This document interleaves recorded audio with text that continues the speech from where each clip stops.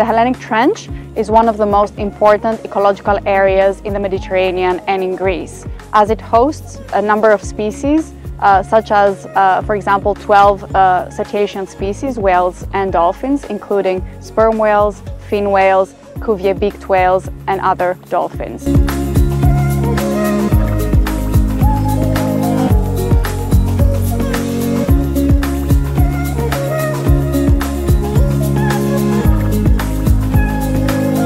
Once you know where the animals are, you can define blue corridors, and inside these corridors you can suggest ships to slow down, you can avoid oil and gas exploitation, you can have other marine traffic reducing their speed and paying more attention to animals. So there are a lot of things you can do once you know where the animals are and how they're using these corridors.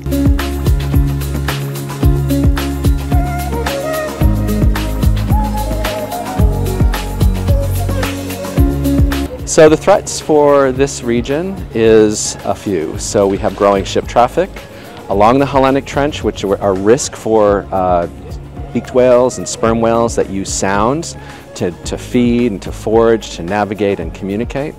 But also there's risk of ship strikes. We have the risk of oil and gas offshore is incredibly risky to develop in the Hellenic Trench, and that's something we don't want to see.